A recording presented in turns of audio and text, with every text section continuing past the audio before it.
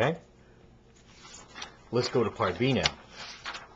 It turns out that the manager has installed a new hot water system, and it will provide enough water for the entire hotel as long as overall nobody takes more than on average a shower of 12 minutes. Now, this hotel will hold a total of 84 guests. So let's assume a worst case scenario. Let's assume a case in which we've got 84 guests and they're all showering. I want to know if this new hot water system can handle it as long as nobody takes on average longer than 12-minute showers. What's the probability that there will not be enough water? That is, specifically, what's the probability that these 84 guests overall take an average shower that's longer than 12 minutes? How do we do that? Well, we're talking really about a sample here of 84, of size 84. So I need to draw a picture of my distribution, and here I'm going to talk about the means, the sample means, all the different possible samples of size 84. Take those averages and see what it looks like. Once again, we know that it's very steep. It's going to look like this. My distribution will. I know that right smack dab in the middle will be my mean again of 11.4 minutes. I know that is still going to be the average time that you take a shower. But when I figure up an average for 84 guests, I know that it's going to be really close to this 11.4. Hardly any of them are going to be way off to the side. Why? Because the standard deviation is different. And how do we calculate the standard deviation? By the way, the proper notation for this is mu sub x bar. Okay? The standard deviation is sigma sub x bar, and that is equal to the original standard deviation of 2.6, but we have to divide that by the square root of the size of my sample. In other words, the 84 guests. Well, if I do it on my calculator, I put in 2.6 divided by the square root sign 84 close parentheses equals, and that tells me that my new standard deviation for this distribution of the means of all the samples is 0.28, let's call that 0.2837. Let's just round it to that for now. Okay?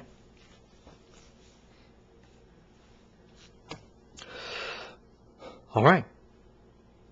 This is the standard deviation I will be using when I convert my boundary line to a z-score. Not the old standard deviation. I'm going to use this new one. So once again, I'm going to draw in my picture my boundary line of 12. I want to know what's the probability we're going to not have enough hot water. That is, what's the probability that the average shower is longer than 12 minutes. If this is a boundary line of 12, then once again, we're talking about this area under the curve.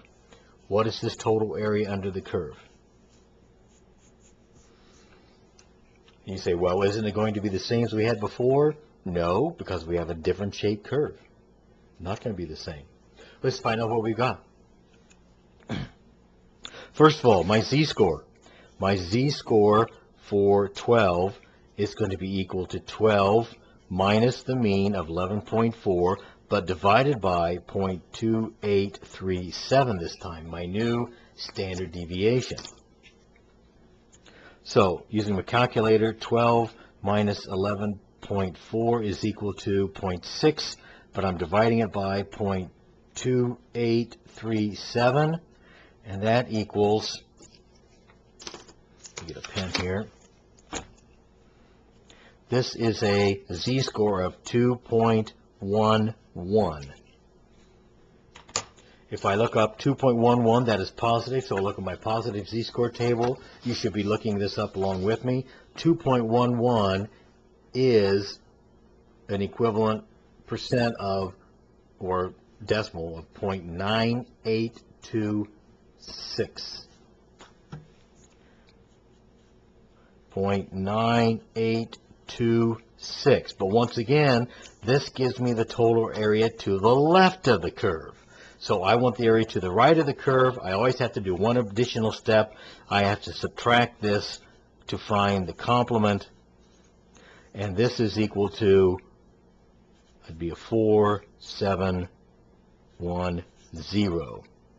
So that is 0.0174, or somewhat less than 2% chance.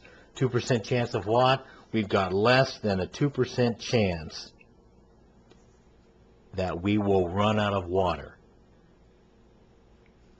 Another way of saying it is there's less than a 2% chance that on average the 84 guests will take a shower that lasts 12 minutes or longer. So, what do you think? Did the hotel manager do right in putting the new system? Is this good enough? Is a probability of a little bit less than 2% good enough? Well, yeah, it is. Remember, we say that any event whose probability is less than 0.05 or 5% is considered a very rare event. So probability less than 2% would be considered a very rare event. So he should be safe with this new water system.